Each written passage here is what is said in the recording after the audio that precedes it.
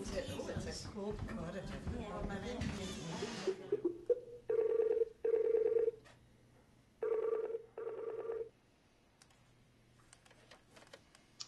Good morning.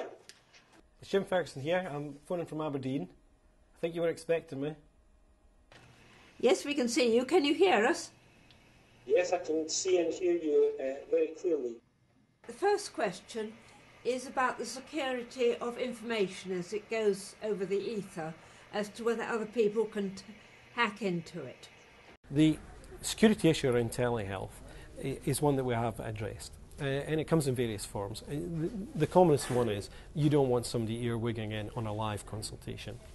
At present, we use technology which is just like a secure telephone line. It's point-to-point.